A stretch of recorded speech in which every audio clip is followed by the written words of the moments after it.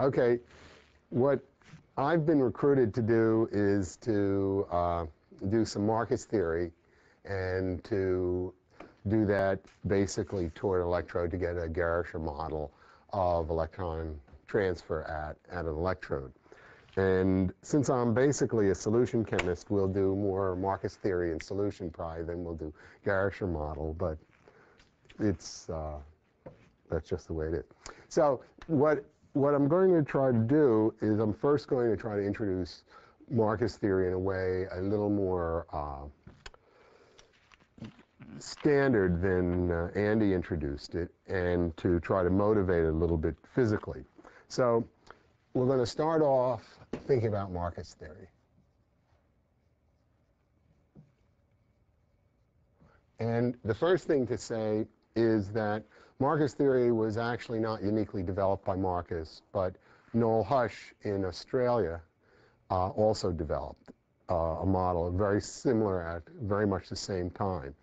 But because his model didn't talk in terms of these parabolic surfaces that we're going to talk in, it was much harder to visualize. And so as a result, everybody has used Marcus theory. And even Hush now uses the Marcus parameters rather than his parameters. So it's sort of a little thing. Okay, so let us start and think about the simplest electron transfer reaction. And the simplest electron transfer reaction we're going to think about is the ferrous-ferric aquo.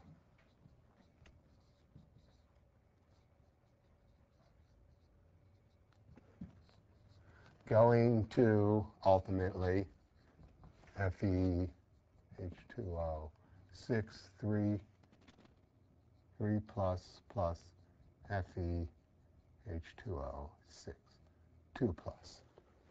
Okay, and for these are for homogeneous ions in solution that are floating around. Now, clearly, when they're far apart, they can't electron transfer. They can't electron transfer until they come together into some sort of solvent cage and form what I'm going to call our precursor complex.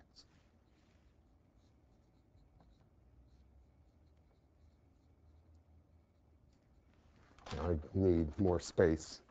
My board isn't big enough. So I have to erase that. And so now I have the precursor complex. I'm going to let the electron transfer. And I'm going to form, well, I'll write it, maybe I'll just write it simply. This will become the iron 3, and this will become the iron 2. And then they'll come out of the cage into fluid solution.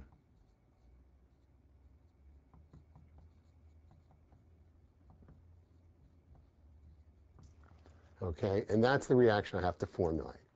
So in order to formulate that reaction, what I want to do is I want to consider this basically an equilibrium step, and I'm going to say it as a rate of K1 and K minus 1, and this as the electron transfer step with a rate of KET. And so what I'm going to do is then set up a steady state for the reaction. I'll calculate the steady state of the iron 2 3 plus. So if I calculate the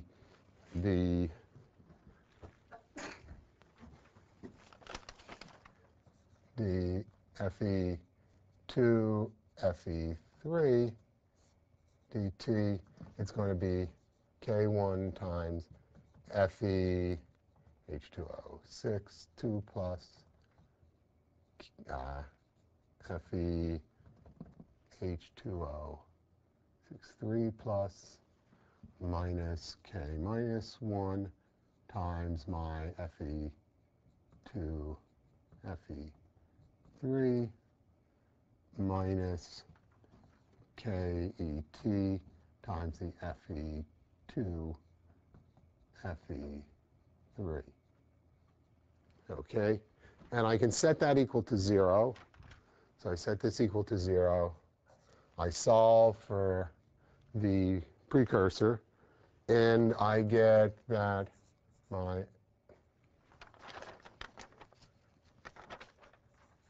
Fe2 Fe3 will equal K1 over K minus 1 plus Ke T times Fe H2O 2 plus Fe H2O 6 3 plus. And in most cases, the electron transfer rate is slower than K minus 1, and so I can reformulate this as K1 over K minus 1 times my two concentrations.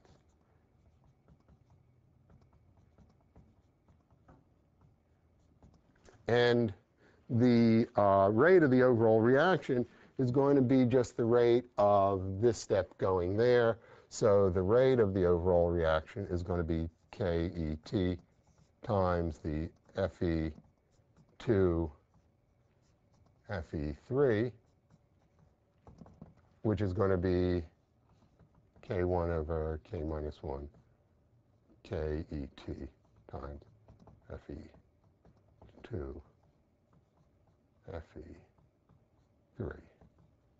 Okay, so that this is now my K observed, my rate constant, is going to be K1 over K minus 1 times KET. Or I can just call it K1. It's an association constant. It's the equilibrium constant to form the precursor complex times KET. Okay? Now, that big equilibrium constant, the association constant, I don't want to really talk about. That's not really of great interest to us. When I'm really interested in the KET. So primarily, I'm going to talk about the KET. But if you deal with fluid solution, you're going to have to worry about that KET.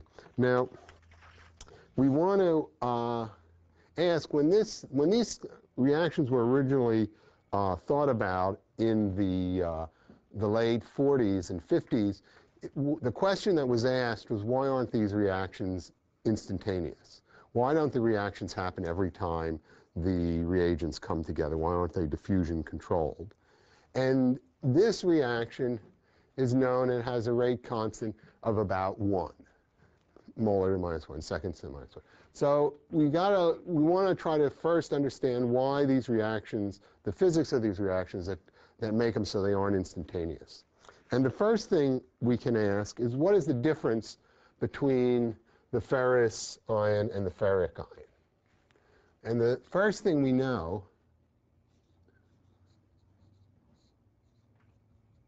where this is 2, the bond length is about 2.17 angstroms. I think. No, not 17, 1, 1, 2, 2.1 call it. That's good enough for it. The ferric has a bond length of 2.0 angstroms. Okay, so that the ferrous and the ferric look different. If we transfer an electron from the ferrous to the ferric, we would create a ferrous that had the wrong bond lengths, and we create a ferric that also had the wrong bond length. So there's a problem, there's an energy question when you transfer an electron. So what we want to do is we want to talk about that. Okay. So let's ask. So what we have now is, let me draw this. This is in our precursor complex. We have this like this. And what I want to do is I want to consider this as a supermolecule. Okay? And I want to draw a potential energy surface. So what I want to do is I'm going to ask, if I take this as a supermolecule, the electron transfer now is no longer moving an electron from one center, one molecule to another. It's moving an electron within the molecule itself. And that's basically where we're talking about an electronic transition, and we can apply what we know about electronic transition. So the first thing I want to do is draw a potential energy surface for that. And so I'm going to draw a potential energy surface. And all potential energy surfaces in chemistry are drawn with what kind of curve? With a parabola. That's the best shape that God gave us. And the question is, what am I drawing? Okay? What I'm drawing is, the first question is, what is this coordinate that I want to do?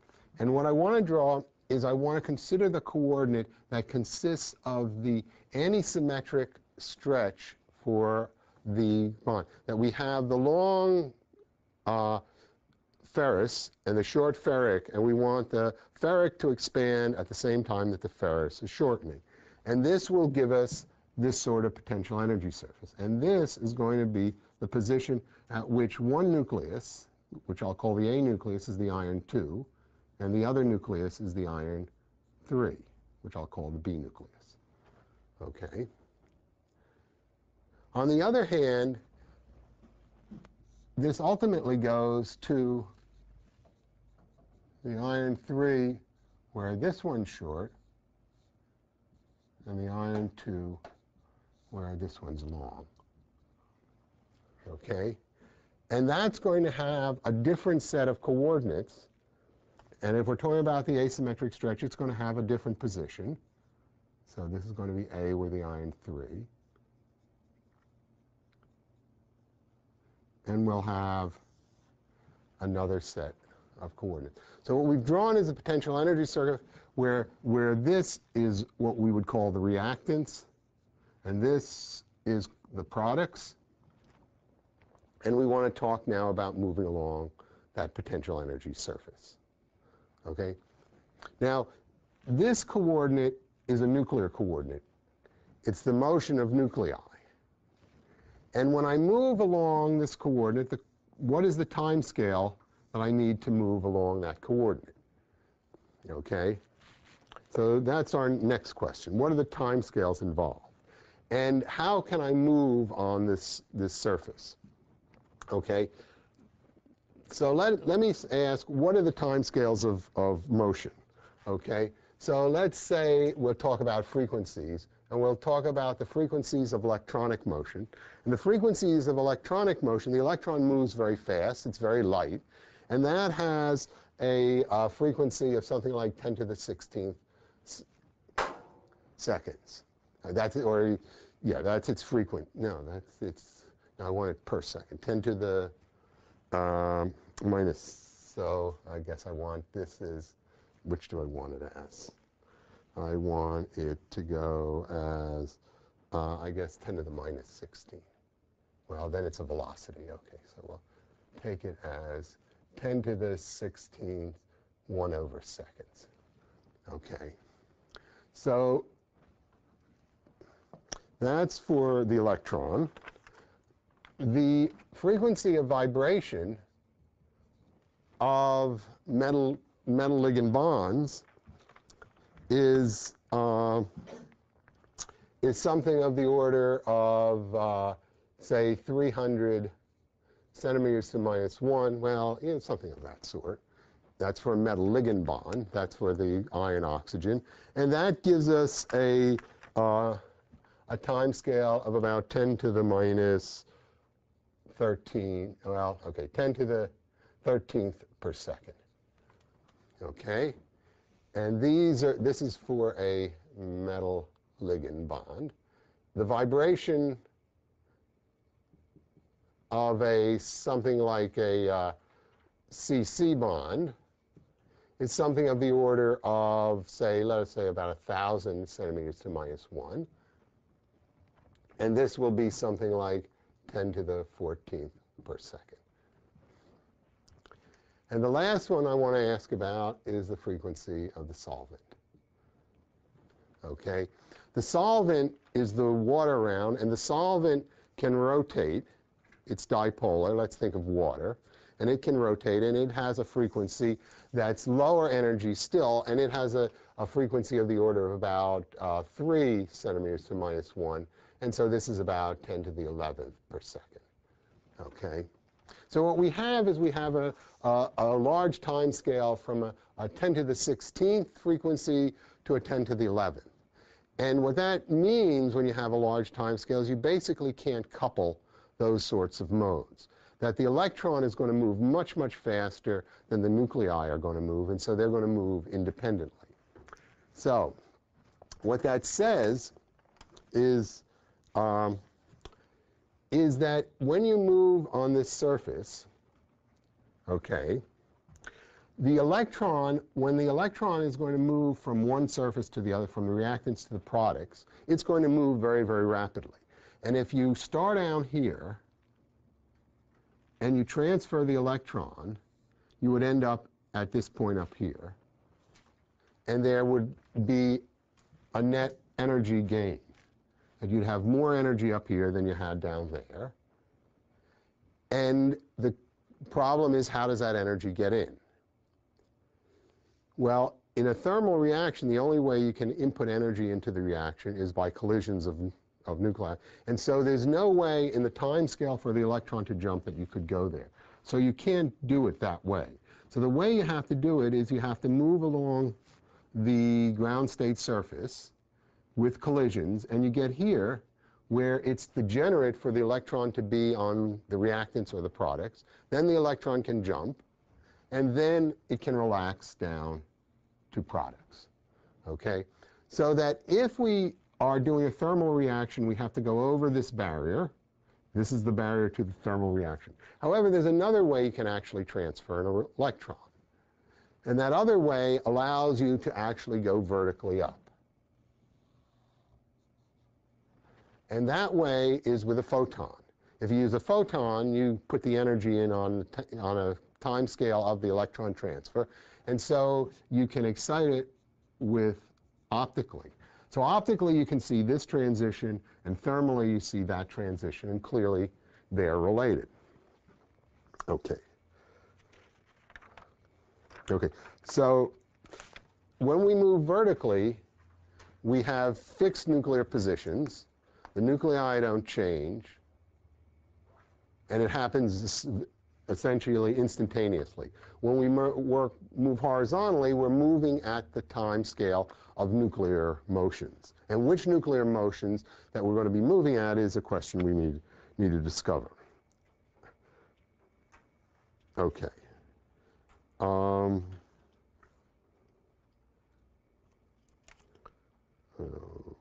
Okay. Now, if I've drawn the system like this, one of the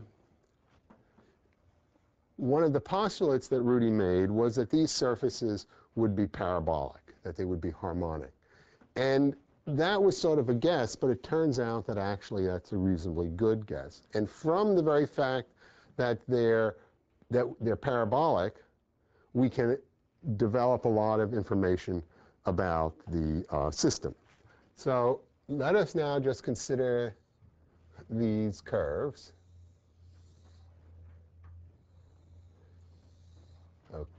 Okay, and this is energy. And I'm going to define this as a parameter I'm going to call lambda, the reorganization parameter. And that parameter is the energy it takes to, well, it's a thermal neutral reaction because I'm just considering self-exchange reactions, so there's no driving force. And it's the energy needed to reorganize the reactants till they have the equilibrium configuration of the products, or the products till they have the equilibrium configuration of the reactants. And I'll arbitrarily set this is my axis as 0 and 1. And I'll call this my energy of my reactants, and this is the energy of my products. And the energy of my reactants is going to be equal to lambda x squared. And the energy of the products is going to be equal to lambda x minus 1 squared. Okay? And you can see that when x is 0, the energy of the product is exactly lambda as I say it should be. Okay, the next thing we want to do is I want to say if this is the thermal barrier,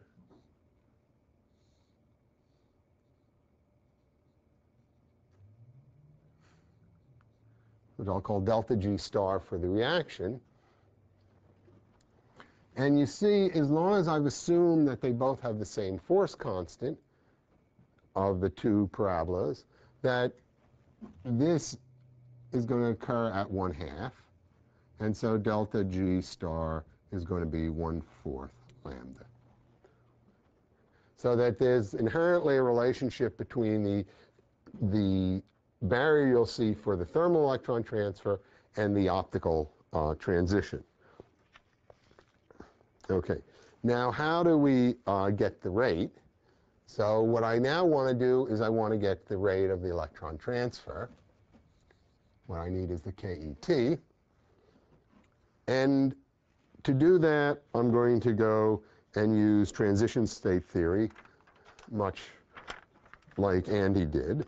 And what we'll do is, I guess, in transition state theory, we have a transition state there. We say the transition state is in equilibrium with the equilibrium configuration.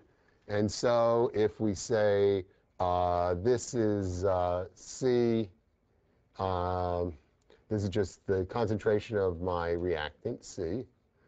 Can I make a C? And this will be C star. I'm going to say there's a equilibrium constant that equals C dagger over C. And then once I'm up here, the question of whether I go over is going to be defined by some frequency at the top of the barrier.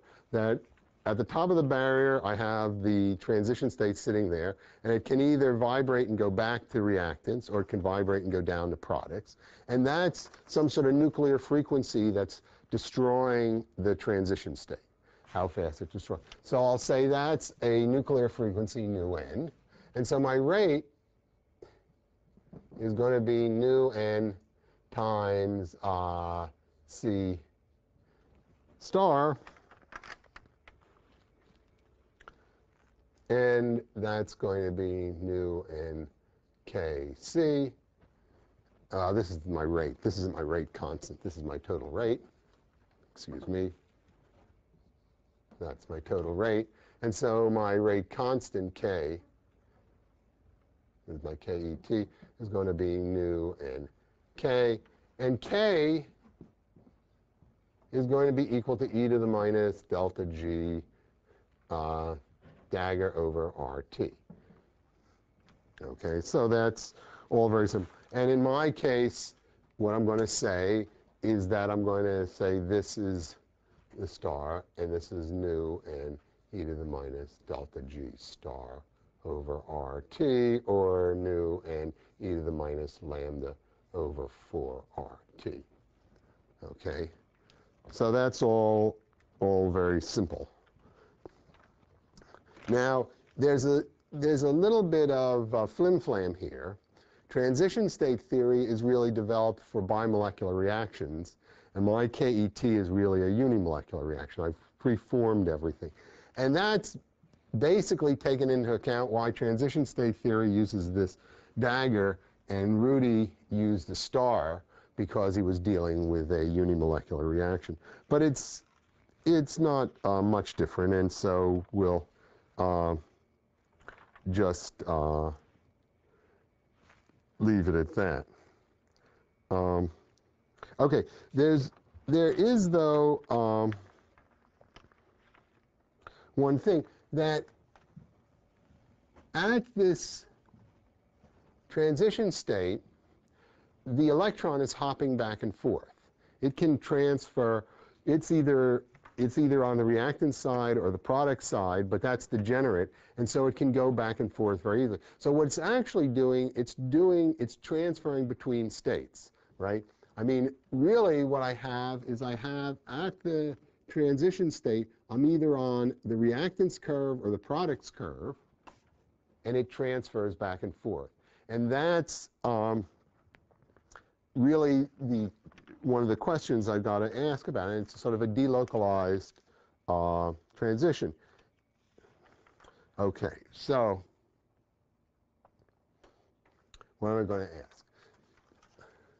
So I have this, I guess, my next consideration is what do I want to use for my I can see chalk has certain advantages.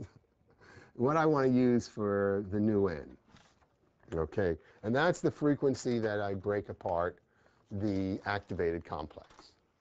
And the frequency I'm going to use for nu n is a nuclear frequency, because it's basically what I've done is I've had this antisymmetric stretch that goes like that, right? Okay, and it has to get, when it happens to get to the situation where they are the same distances, then you have a degenerate state where the electron can transfer from one side to the other.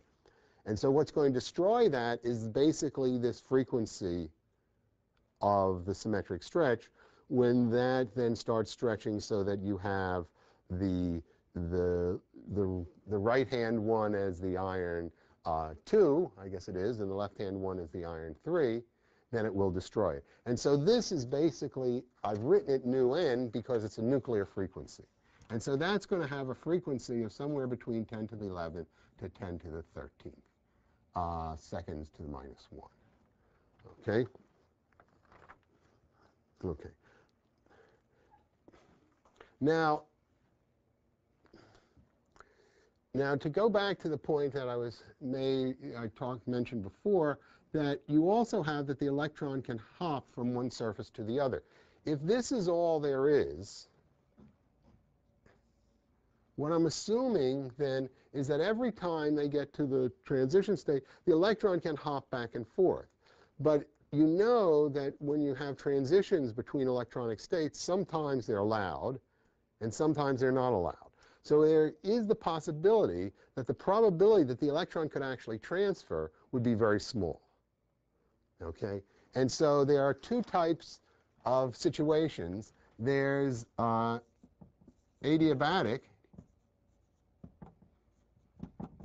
electron transfer, and that has a probability of electron transfer as 1, that it can hop across from one curve to the other. And then there's non-adiabatic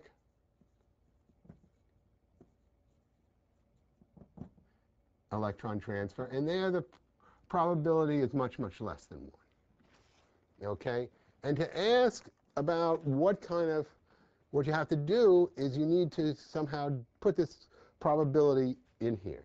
And so you can then go back and look at what is how do you calculate the probability for curve crossing.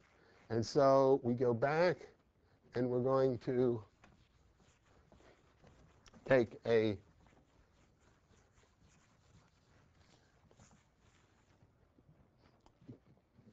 results that were developed by Landau and Zehner, and they developed a theory to calculate how likely you are to transfer between electronic states.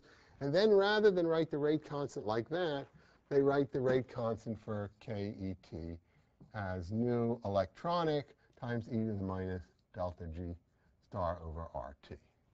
Okay? And now nu electronic will write as, rather than a nuclear frequency, it's going to involve the electron motions.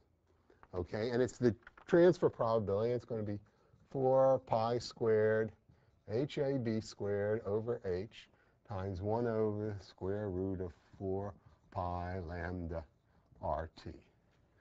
Okay? HAB is the interaction term between these two states. This is one state and these are another state. And as we're going to see with quantum mechanical considerations, they're going to interact. And their interaction is going to be this HAB. And this is going to tell you. Now, the frequency clearly can go from something very small. When this is very, very small, this frequency is low. So if HAB is of the order of 100 centimeters to minus 1, I calculated it, you get a frequency nu EL is about 10 to the 12th seconds to the minus 1. Okay? And if HAB goes down much lower, you get a much lower frequency. On the other hand, what happens when HAB gets much bigger? What happens when HAB becomes of the order of 1,000 centimeters minus 1. What happens is now the probability has gone up to 1, and you can always cross the curve. So you don't get extra. You can never go faster than being able to cross the curve. It may be willing to jump it back and forth a million times, but it's so that then you go over to the nuclear frequency. So if we plot the frequency, if we just say our rate constant is equal to some sort of times e to the minus delta g star over RT, and we look at this, and we plot it versus HAB, and this will be that frequency. It's going to be quadratic in HAB initially, and then it's going to level off at mu n. So that the largest that prefactor can be is the nuclear frequency, but the electronic probability of transferring between curves can be much less. Okay, now the next question we want to do is ask what happens when we don't have a self-exchange reaction. Okay. Oh, now I get to use colors. Okay, here is our self-exchange reaction.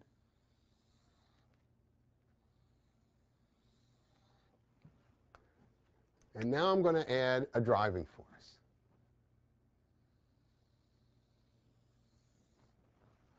Okay. And this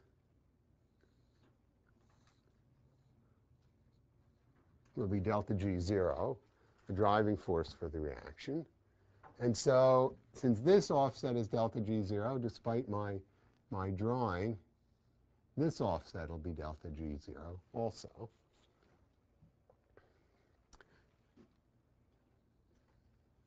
This distance is lambda.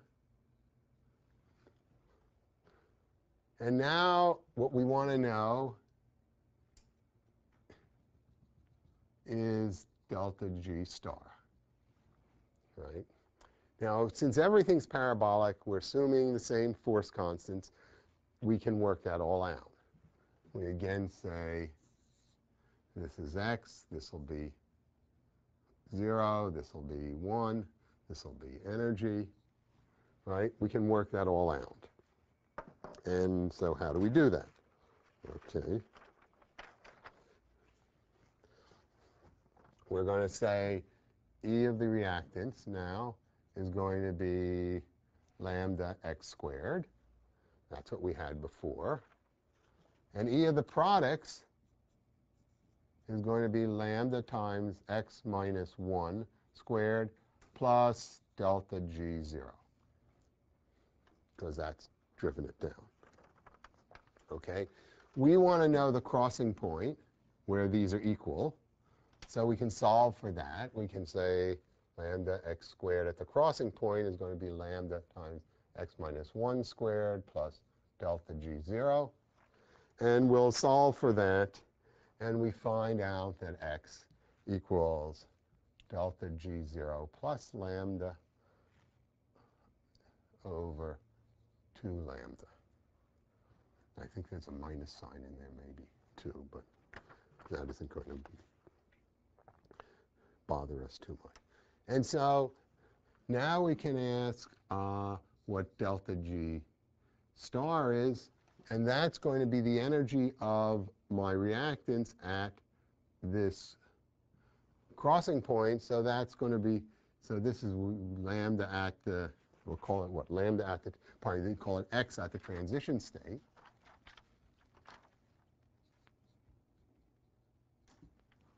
Okay.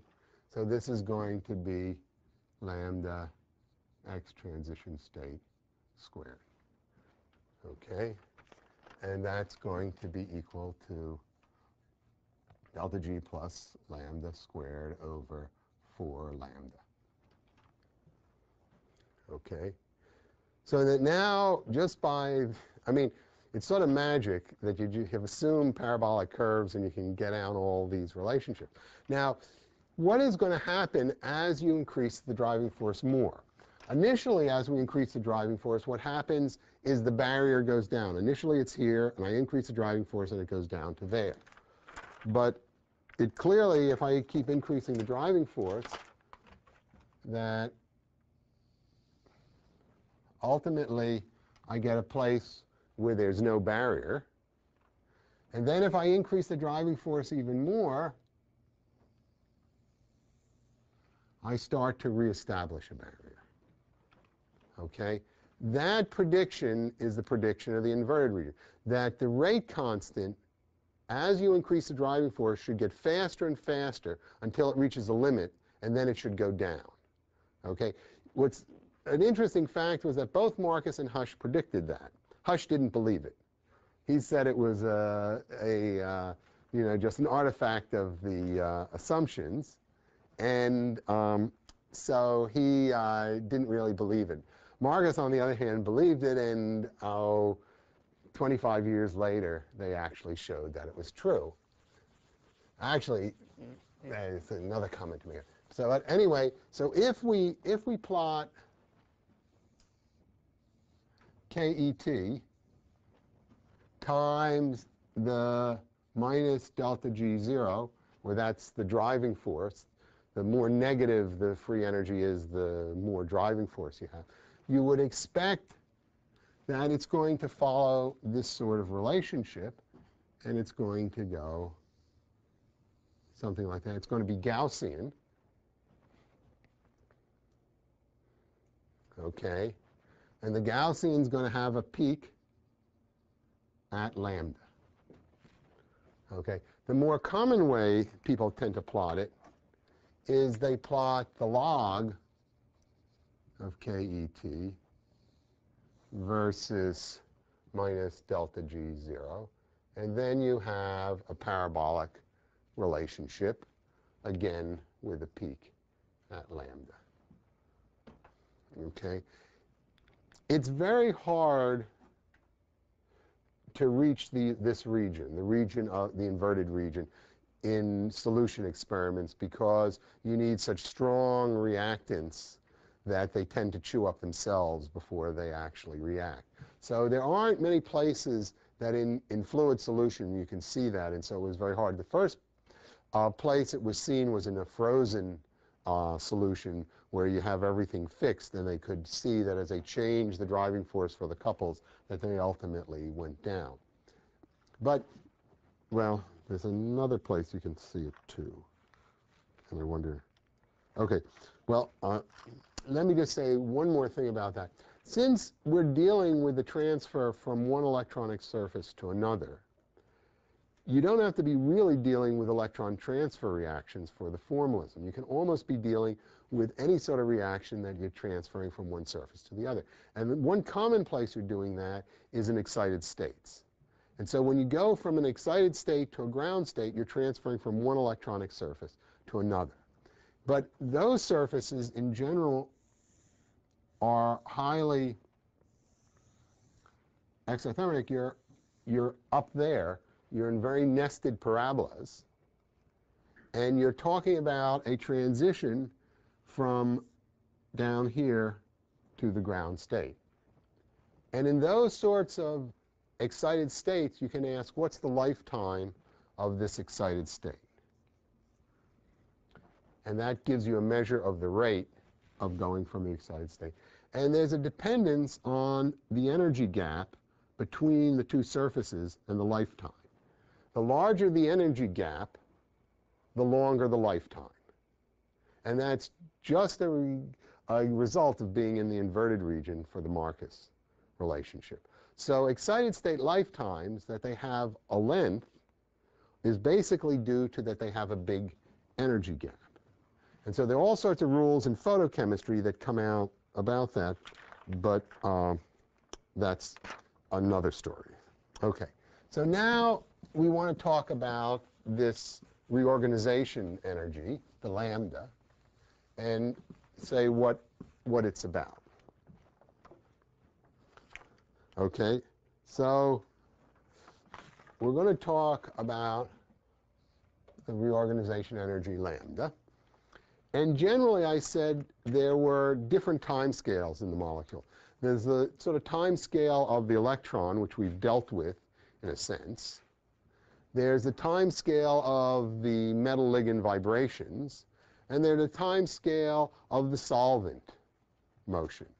And so we're going to say they basically are decoupled.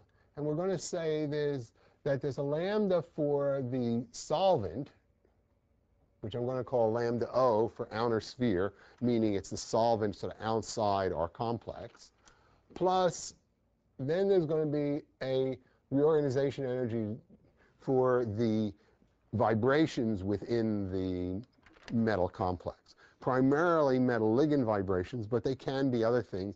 And in organic molecules, they may be something entirely different, although in organic molecules, the forces holding your bonds are much, much stronger than the metal ligand bonds. So they don't tend to change much. So they usually aren't too important.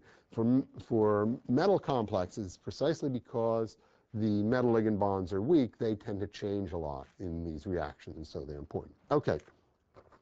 So first I'll talk about lambda I, the inner sphere.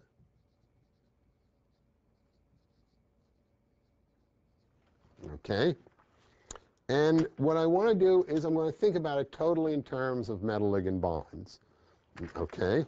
And so I'm going to say that lambda I is going to equal to the reorganization energy for the, say, for the 2+ species, well, my iron's gone, but say I'm dealing with my iron 2+ and iron 3+, for the 2+ species, and that has to go from its equilibrium configuration, the metal 2, to the metal 3, plus I'm going to have a reorganization piece for the ferric, which is going to go from DM30 to DM20.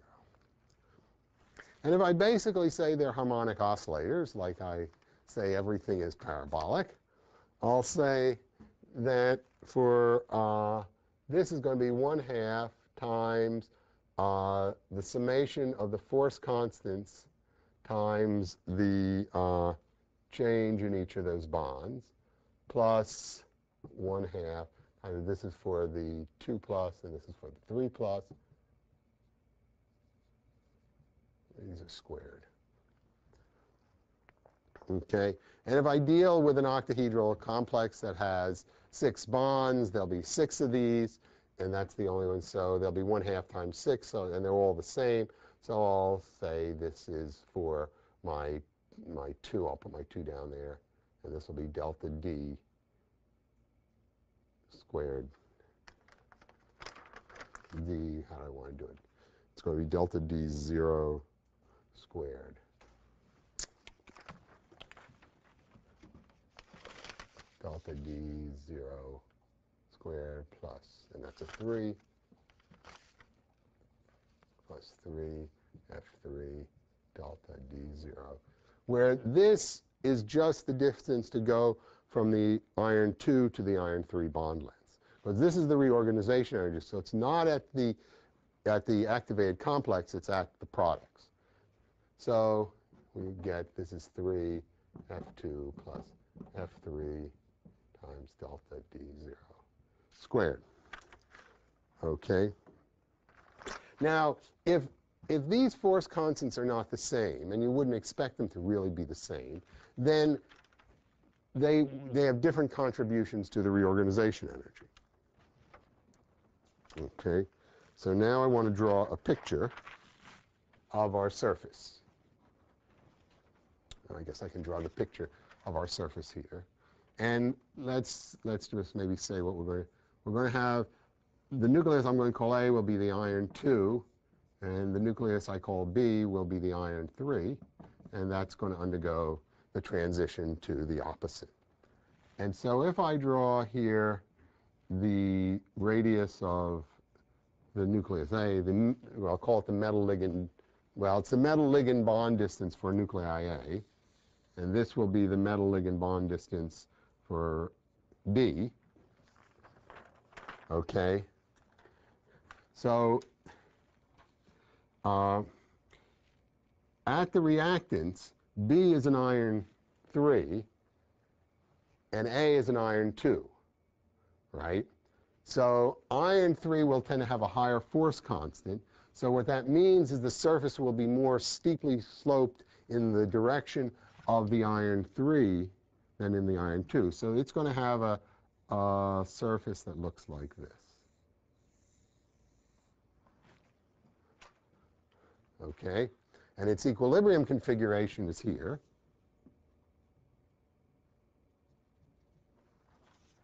So I'm drawing you a three-dimensional surface.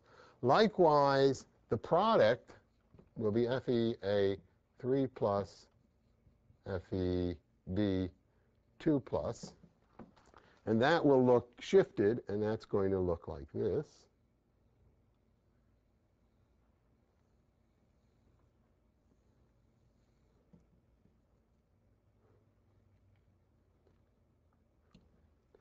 And the reaction is going to move on that potential energy surface. And the reaction path, if you draw it, the classical reaction path is basically going to be like that. The transition state is going to be here. Okay. And you can calculate the motion by dealing with that surface. Okay.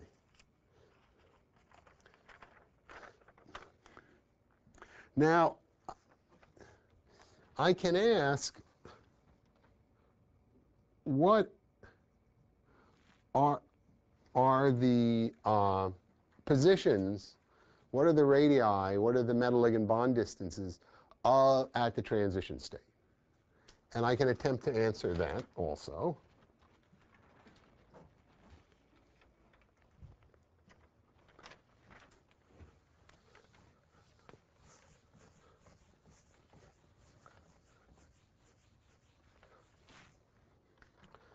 Okay. And the way I'm going to attempt to answer that is, again, by sort of writing it all out. And rather than writing out for the reorganization energy, which is lambda I, I'm going to write it out for the delta G in star. Okay, and again, I'm going to have 1/2 times 3, since 1/2 times 6. I'm going to be using basically the formula Fi delta D squared. So there are 1/2 times 6. There's 6 bonds. There's going to be the force constant for the 2 times the D20 minus D transition state squared plus 6 iron 3 plus force constant D30 minus D transition state in parentheses. Okay, and to find, now, one thing I have assumed is I assume that the iron 2 and the iron 3 rearrange so that they're common distance, because I want the energy to be degenerate. If they aren't at a common distance, you won't have the same energy when the electron transfers. So I've assumed that in there. And so now what I want to do is I want to minimize this with respect to the place, the position of the transition state. So I'm going to take d delta G in star d dagger, and I'm going to set that equal to 0. And we can solve it. And I get d star. I guess this is not dagger. This is star. Oh, I called it dagger, so I guess it's, whether it's dagger or star, I seem to have no consistency. Okay. So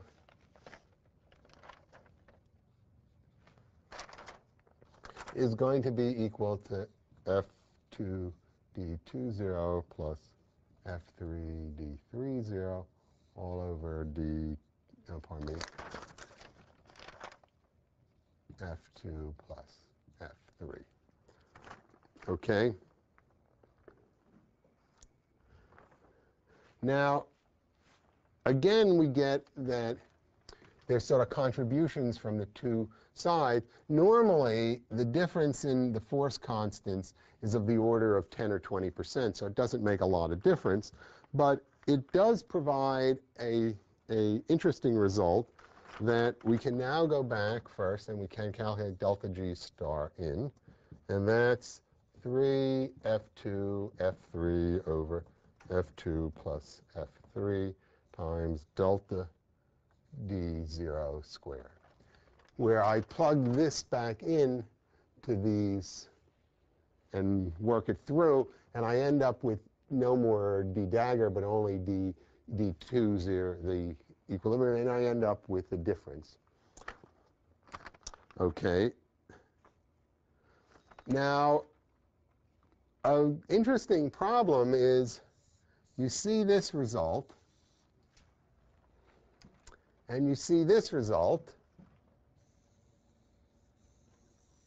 and what do you notice? There was supposed to be a relationship between this, the delta G star, and the lambda.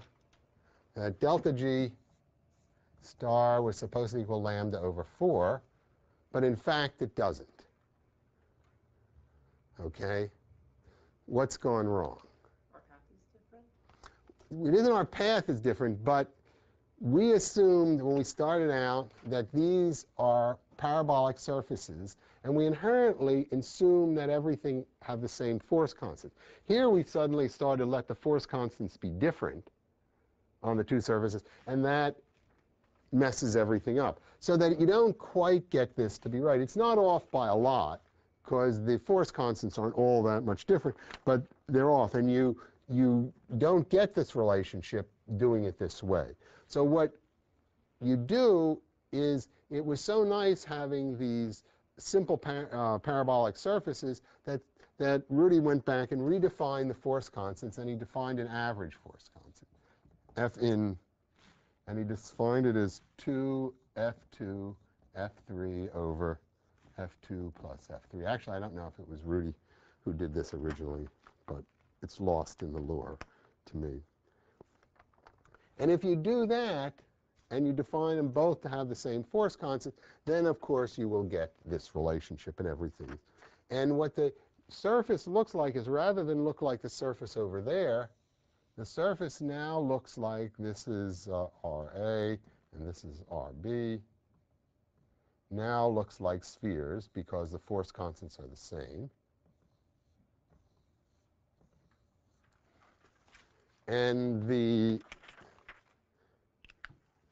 reaction path is just straight across. Okay? Okay. Now, another comment about lambda in is, what is the size of lambda in? Since we're doing this, it's nice to have some feeling of what size quantities we're dealing with. Oh, green doesn't go away. Okay. The lambda in has a range from, this is lambda in, from 0 to about 2 EVs. That's about its whole range. And most things are around 0.5 EVs. You can actually look at the kinetics and try to extract the lambda in. And if you do that for many complexes, well, I don't know. That's actually, that wasn't my point there. So anyway, it's about 0.5. I don't know. Extracting it, it's hard for the lambda out we will extract. Okay. Oh, there's one more comment. This is going to be directly proportional to the difference in metal-ligand bond distances. So if you look at some complexes like ruthenium bipyridine, the 3+, 2+, the delta R here is about 0. There's no real difference between the. For the iron aquo, we saw it was about 0.1 angstroms. Okay. For cobalt amines, H3, take it 6, 3 plus, 2 plus, it's about 0.2 angstroms. This is large. That's really large. You seldom see stuff like that. And as a result, the rate constant for this, if I KET, is somewhere of the order of 10 to the minus, I think, 10 seconds to the minus 1. Whereas the iron has a rate constant of about 1 second to the minus 1, and this is about 10 to the 8th seconds to the minus 1. So the rate constants actually span something like 18 orders of magnitude, and they respond very much to the lambda in, and that was one of the first sort of proofs of Marcus theory when that was found. Oh, yeah, these are the self-exchange rate constants. Should it be moles minus 1? Yes, you're right. My units are wrong. These really are moles to the minus, because of the second order rate constant. So they are mole to minus 1, seconds to minus 1. Yes, thanks. Okay, now what I want to do is talk about the solvent polarization.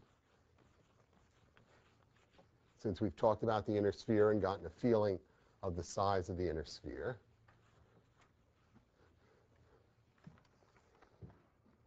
Okay, so we're going to talk about the solvent polarization, lambda 0. Okay. Now, though, I said that the solvent is sort of slow. It has, if we're talking of water, it has dipoles, and the dipoles can actually reorient. And that's a pretty slow motion because it's hydrogen bonded, and it's sort of a collective property to reorient its dipole moments. But there are other sorts of solvent polarizations that they're electronic polarizations, and that the solvent, you can actually, what we do, we can polarize it as you polarize a molecule.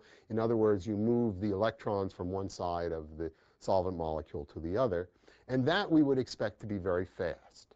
So we would expect that there are sort of two time scales now here. There's a fast time scale electronically, and that can stay in sync with the transfer of the electron.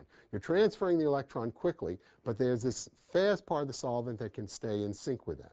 Then there's a slow part of the solvent, which is this nuclear reorientation motion, that can't. And so somehow you've got to separate the fast part from the slow part. And that was one of Rudy's real contributions, to develop a cycle to calculate a non-equilibrium type of energy. So we're not going to do that, because that would take too long, but we'll sort of just get a feel of it. So we have the fast motions, which are electronic,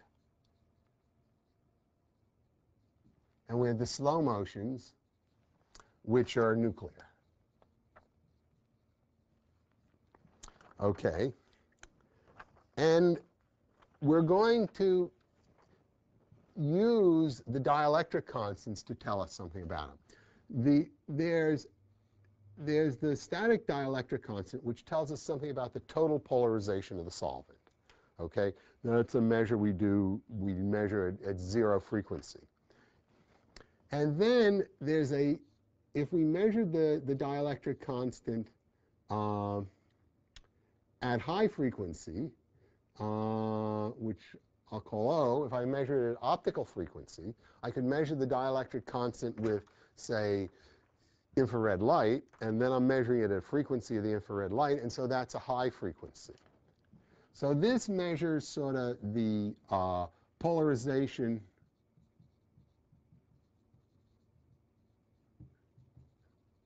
that is fast, and this is the total polarization. And so the formula has to somehow recognize that difference. Okay? Now, we can ask what the properties are. I'm going to try to get the feeling of what the properties are. Here's we'll think of our two ions. Here's our iron 2 plus, and here's our iron 3 plus. Okay? And what we're talking about is we've polarized the solvent around here.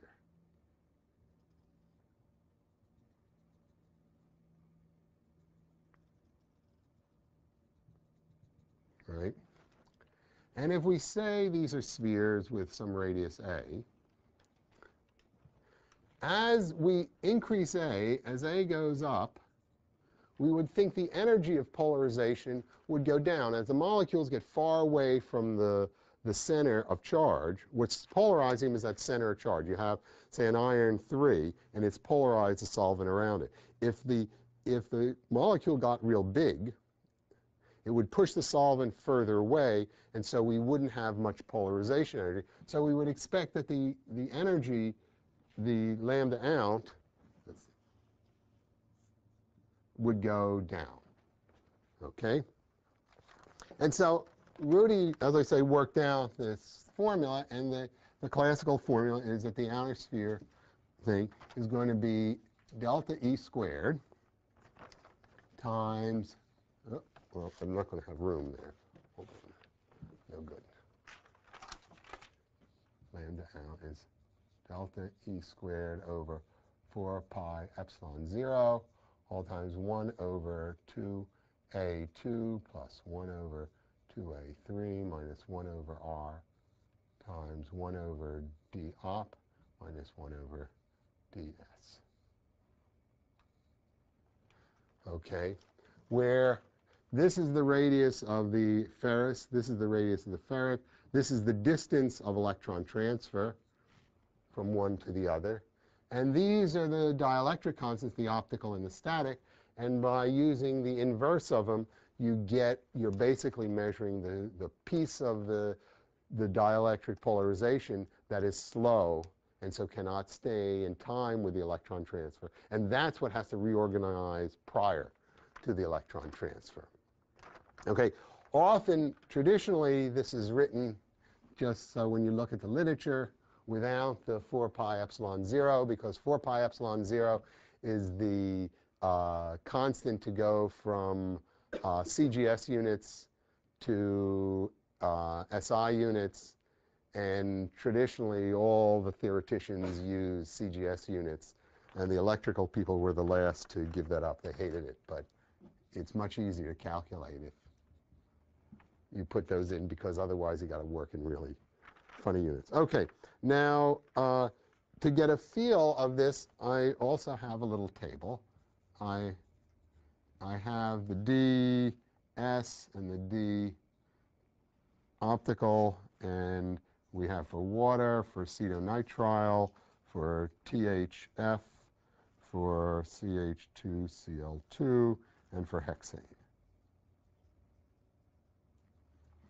Okay. For water, the ds is about 80, and the static is about 1.9. For acetonitrile, it's about 37. It's about 1.8. For THF, it's about 7.5, and it's about 2.0. For dichloromethane, it's 8.9, 2.0. And for hexane, it's 1.9, 1.9. Okay, so what you notice for hexane is that the static, the low speed, the low frequency and the high frequency dielectric moments are the same. So that will have no reorganization energy for an electron transfer. The chances that you can't do usually much in hexane because it doesn't dissolve ions, but it would have no barrier, no reorganization barrier to the electron transfer. On the other hand, water would have a fairly large barrier, and that's why it's important for us to calculate outer sphere reorganization, precisely because water is what we generally use. Okay. Oh, and now the size of lambda out is by measuring reactions, you can self-exchange rates. You can try to calculate the lambda out if you know the bond length differences in the two oxidation states of the ion, because then knowing the bond length differences, you can calculate the lambda in, and from the measuring the reaction, you can get the total lambda, and so you can measure lambda ounce. And for Rubipi, you measure a lambda out of about 1.6 EVs. The range that you measure of lambda ounce in water is somewhere from about I think 3 to about 1 EV. I don't know if there's anything bigger than 1. And if we calculate it, Tom has done the calculation, and you get somewhere about 0.55 EVs, which is surprisingly good.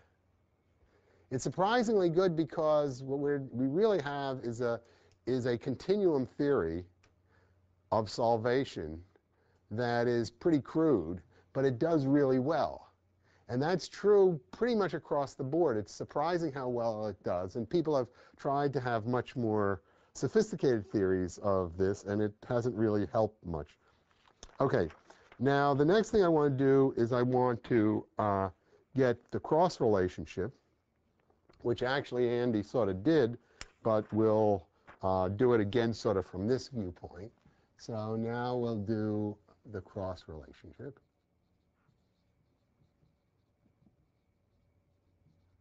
Okay, we're going to consider, say, the following reaction.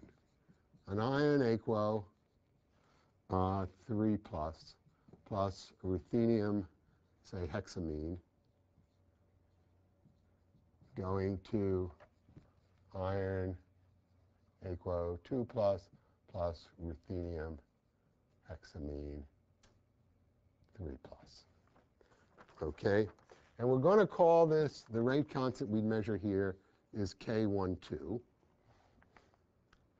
Okay, and K12 we're going to say is equal to the association constant for this reaction times the frequency factor e to the minus delta G0 plus lambda squared over 4 lambda RT.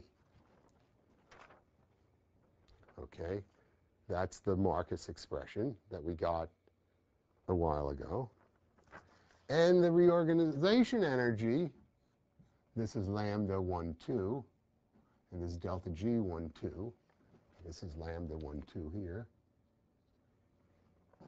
And lambda 1, 2 is going to be an inner sphere reorganization term for this, an inner sphere reorganization term for this, and then there's going to be the outer sphere. So we're going to have the lambda in of the iron, well, I'll call it of 1. You'll see, plus the lambda in of 2, plus the lambda out. And we're going to compare that now to the self-exchange reactions.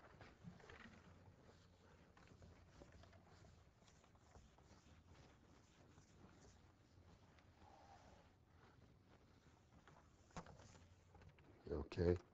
The self-exchange reaction is going to be our ferrous-ferric, Fe aquo 2+ plus Fe aquo 3+. And we'll call that, has a rate K11, which is equal to the association constant 1, the frequency factor 1, e to the minus lambda 1 over 4 RT. And lambda 1 is going to be equal to lambda. You're going to have a reorganization term for each of those, an inner sphere. So it's going to be 2 lambda 1, or lambda I1, I guess I1 is how it could, plus an outer sphere term. And now I take the other reaction, the ruthenium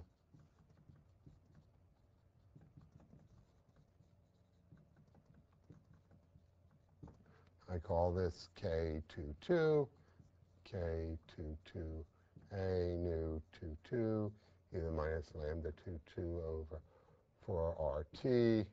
Lambda 2, 2 equals 2 lambda I2 plus lambda 0.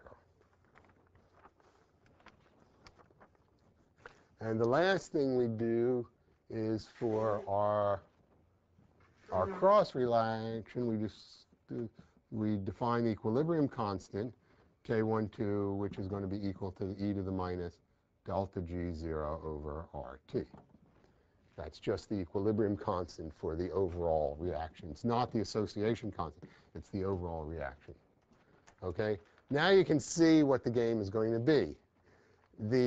You have lambdas and stuff, and so somehow can you consolidate everything into a formula that relates these two reactions to the overall reaction.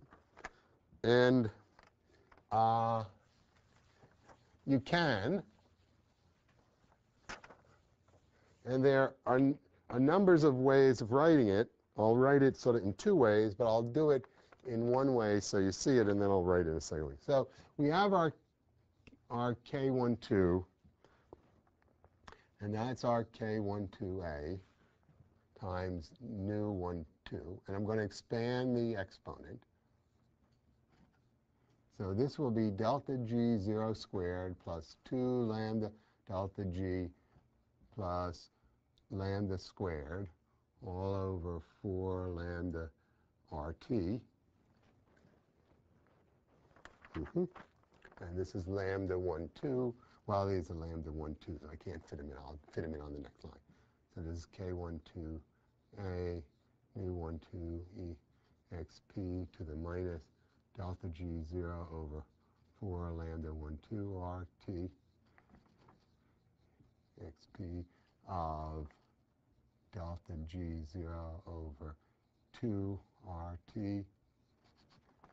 I guess it's a minus sign.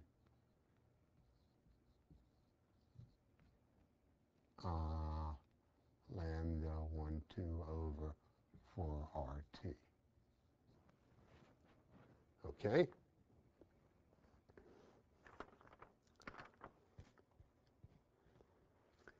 This term is just K12. This term I replace with lambda well,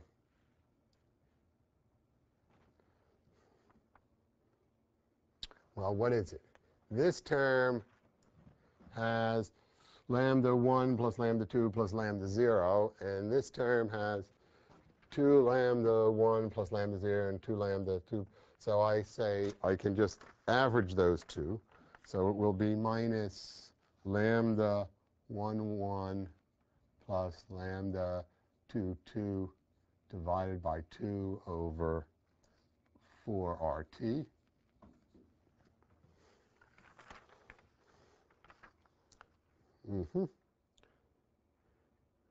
And then I'm going to expand this again all over 2 times 4 RT.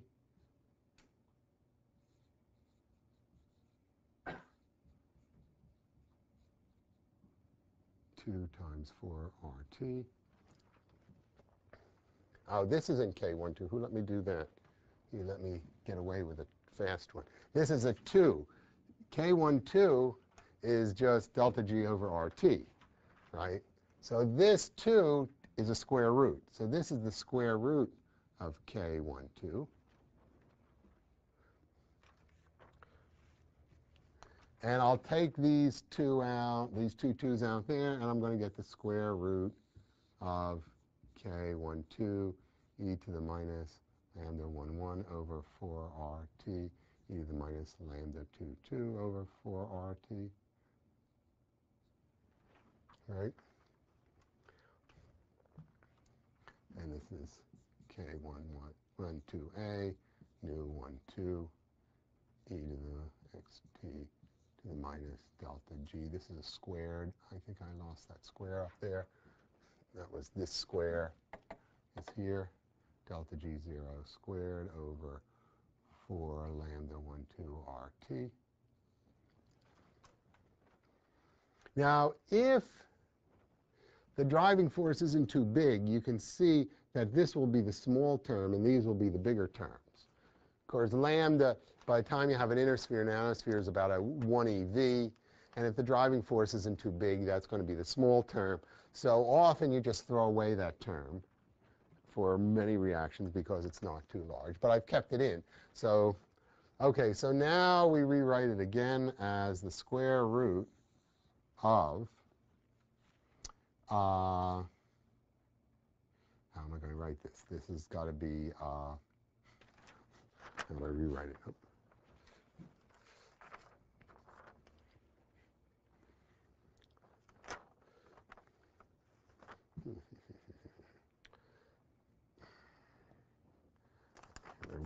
Well, what I want to say, let me just say, what I want to say is I'm going to say that nu 2, 1, nu, pardon me, nu 2, 2, nu 1, 1 is approximately equal to nu 1, 2. And that K1, 2, 2a, K1, 1a is approximately to the K1, 2a. That, if they all sort of look the same, you would expect that their frequencies and stuff would all be similar. You can actually leave them in and work it all out. But if you do, if you make this assumption, you get a K11A, a K22A, a nu 11, a nu 22, a K12, an e to the minus lambda 11 over 4 RT, an e to the minus lambda 22 over 4 RT. And there is this term also, exp minus delta g 0 squared over 4 lambda 1, 2 RT. This, and this are just the rate constants for K1. So this now becomes K11, K22, K12 times our piece at the end.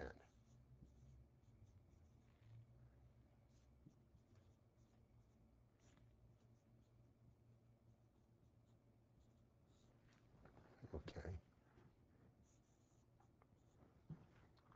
Okay. Now, as I said, if this is small, I could throw away this piece, and I just have a relationship between, a cross relation between the self-exchange rates and the cross reaction. And that's usually how it's used, because when you get to high driving force, the cross relationship usually doesn't work very well anyway. So it's usually used in that thing. Now, the cross relation as is often written today looks more complicated. So I'll write down how you'll often see it in books, or at least if you read there's a big Marcus and Sutton review on electron transfers. They write this all down, and then they write the K12 is equal to K11, K22, K12F to the 1/2 W12 is 1, 2. And F is the log of equals 1/4 times the log of K12 plus W12 minus W21 all over RT. And this is squared divided by a log of K11, K22 all over what I'm going to call is 4 pi delta R squared times nu 11 nu 22 plus W11 plus W22 over RT. And I'll tell you what all of these mean.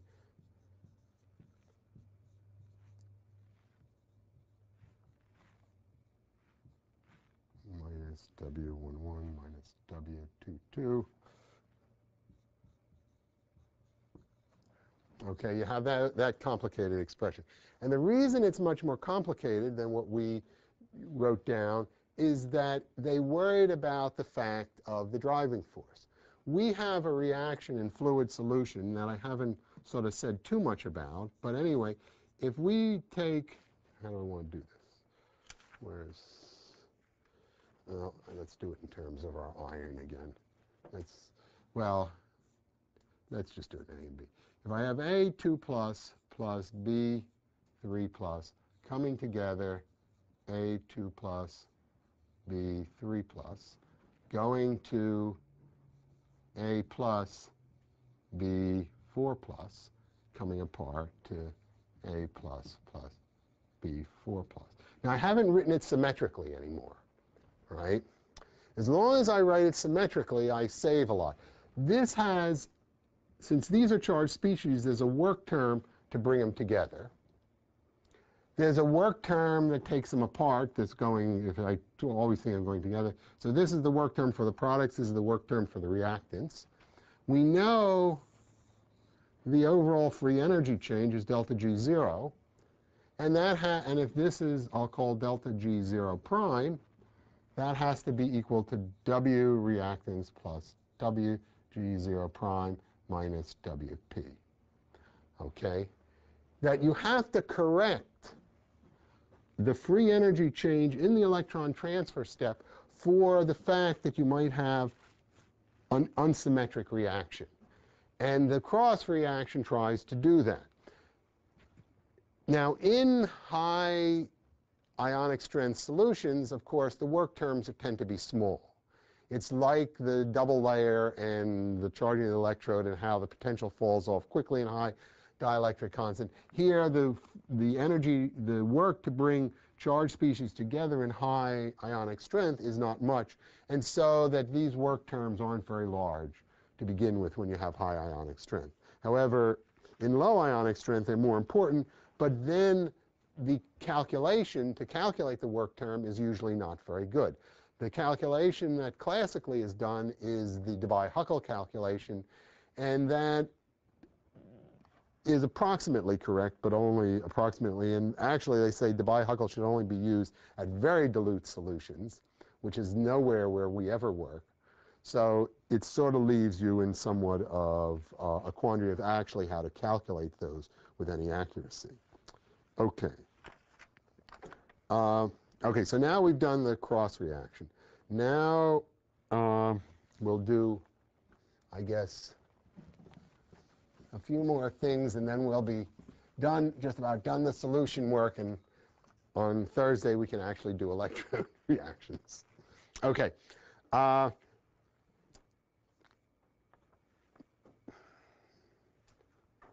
Okay. All of what I've done is basically classical.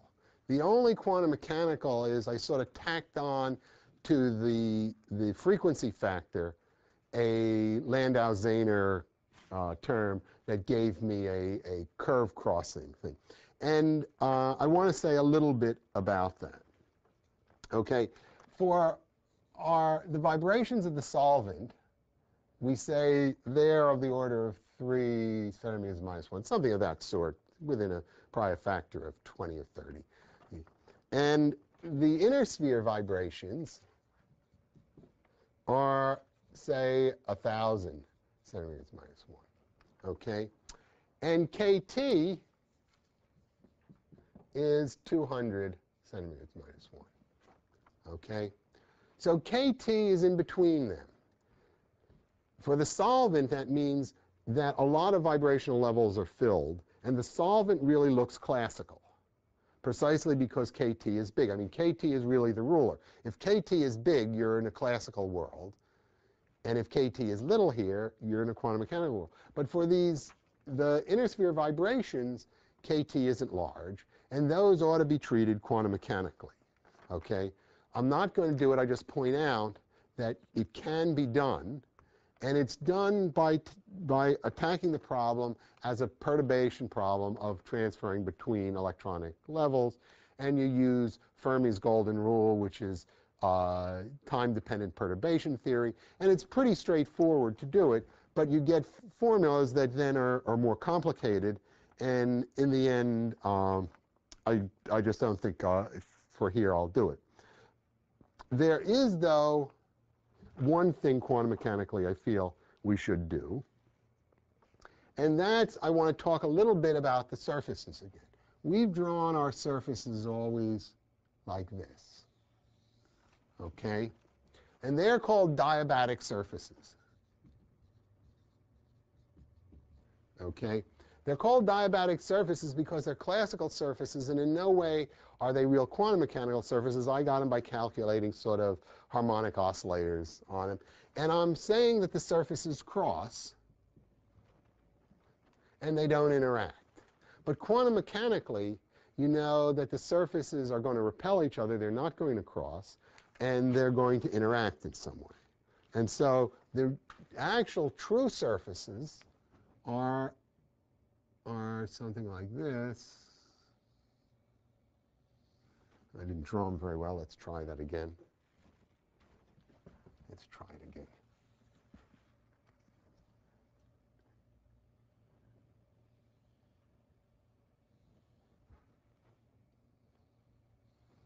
Okay. And these green surfaces are called the adiabatic surface. Okay? The adiabatic are the true surfaces. They're the actual surfaces that the real molecule moves on, whereas the diabatic are the fake surfaces. Now, what we have been talking about is the reorganization parameter lambda. What's surprising to many is that when you calculate the difference between the surfaces on the adiabatic surfaces, letting them interact somewhat, you get it is also lambda. That what happens is when the surfaces move, the minimum move together, and they split. And the splitting exactly compensates for the moving together, and the difference between the surfaces stays the same. It's sort of magic, but that's what happens. Now, I guess now what one wants to do is say something about what HAB is, okay? And the way we do that is, I think this is the extent of the quantum mechanics, so if we have people who have a quantum phobia, they'll have to sit through this. Okay, we're going to say these wave functions are psi A and psi B, and the green ones are going to be psi 1 and psi 2. Okay?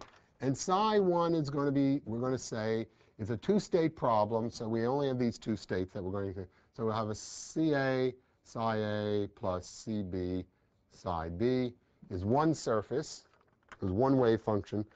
This is the adiabatic. These are the diabatics.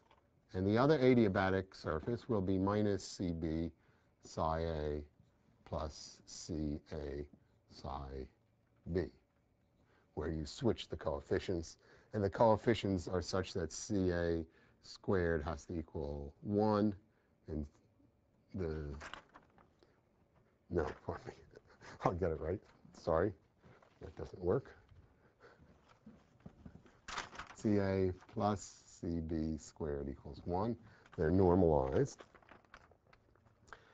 And when I talk about HAB, what I'm talking about is the wave function.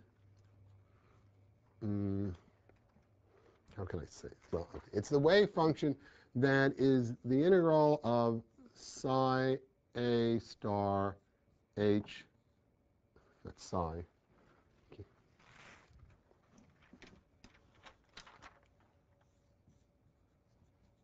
psi B, and then I integrate over all space. Okay, so it's the interaction of the diabatic surfaces. This splitting here is 2HAB. The splitting of the surfaces, what causes the surfaces to split is that psi A and psi B are not solutions to the Schrodinger equation for the Hamiltonian you have. And so when you get you can get a better solution by mixing them with arbitrary coefficients that you can then figure out. And this tells you about how the diabatic surfaces interact. Okay? And this is going to be proportional to basically the integral of psi A star psi B d tau. So that it's really controlled by the overlap of the wave functions. Now, the wave function psi A is the wave function for the reactants, and psi B is the wave functions for the products. And if we're dealing with a one-electron problem, what we're doing is we're taking the electron first on the reactant side and then moving it from the ferrous on the reactant side to the ferric. And so if the nuclei are far apart, they aren't going to overlap. And if they're close together, you'll get much better overlap. And so this is going to have a distance dependence.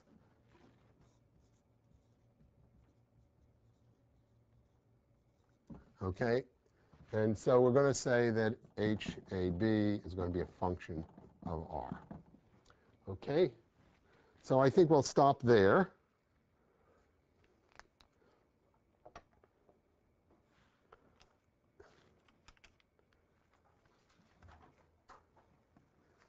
And on Thursday, we'll finally get to electrodes.